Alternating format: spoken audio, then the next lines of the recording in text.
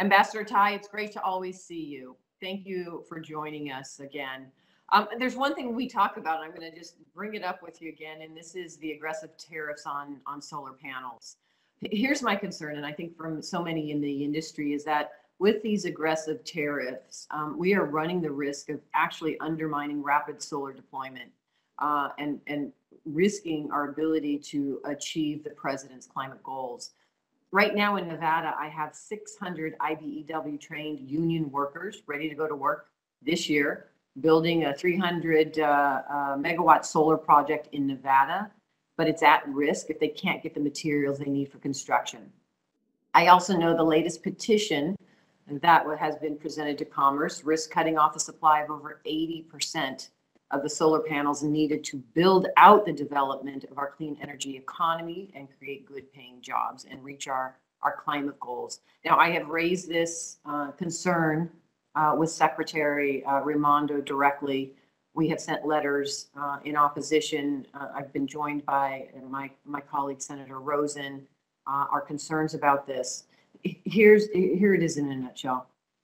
At the end of the day, I absolutely understand we need to grow solar manufacturing in this country, but we can't do it overnight.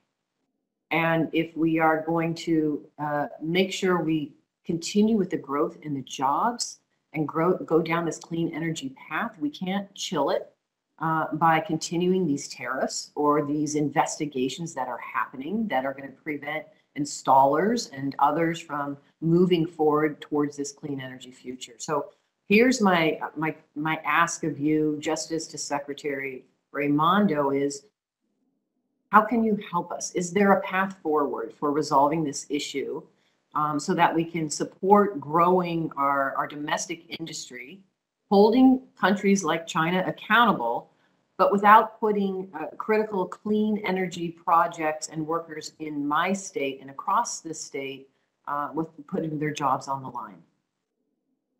Senator Cortez Masto, I know your views on this, and I know the impacts to the community that you represent in Nevada. Let me try to respond to your direct question in this way. I think that we do have the tools to thread this needle where we need to rebuild our manufacturing capacity here at home, but also be able to deploy this available technology and support jobs in both parts of this sector. I will be the first one to admit that trade tools are powerful, but they have their limitations in bringing about the policy change that we need and need to be deployed in combination with other policies. And I know that there are legislative initiatives as well to address some of these issues, and want to let you know that we are very interested in ensuring that our trade policies can work in concert with other policies to better support all parts of our economy. Thank you, Ambassador. I appreciate that. And I look forward to both working with you and Secretary Raimondo. I also, let me just say this on a separate subject. I understand Senator Casey already talked to you about the Women's Economic Empowerment and Trade Act that he and I both worked together on. Thank you. Thank you for the good work you're doing there and your support of that legislation. Then finally, let me just jump to workers' rights. On March 2nd, the USTR released both its 4-year strategic plan as well as its 2022 trade policy agenda and 2021 annual report to Congress. Both focus on pursuing a worker-centric trade policy and standing up for workers' rights. So, Ambassador, can you discuss how you plan to implement these policies and talk a little bit about them? Certainly. Senator Cortez Masto, we have been implementing the policy already now for more than a year, and let me talk a little bit, give you some examples of our wins there, and talk a little bit about where we want to take this. So the worker-centered trade policy is about taking a new approach to our trade policies, where we are championing not just the biggest economic stakeholders and the biggest winners in our economy, but also bringing trade policy back to regular people and the communities in which they live. Our approach to resolving the 17-year-long dispute with the European Union on large civil aircraft is an example of bringing the spirit of worker centrism to our trade policy.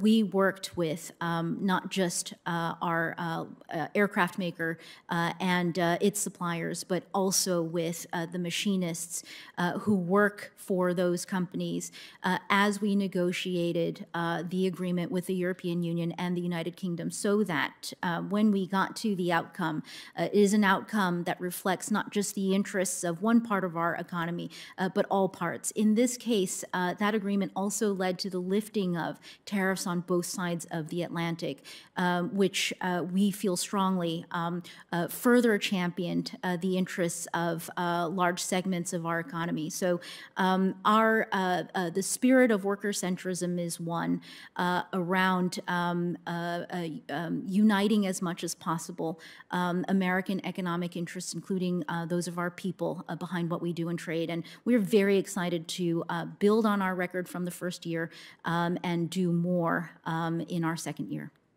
Ambassador, thank you. Thank you again for joining us.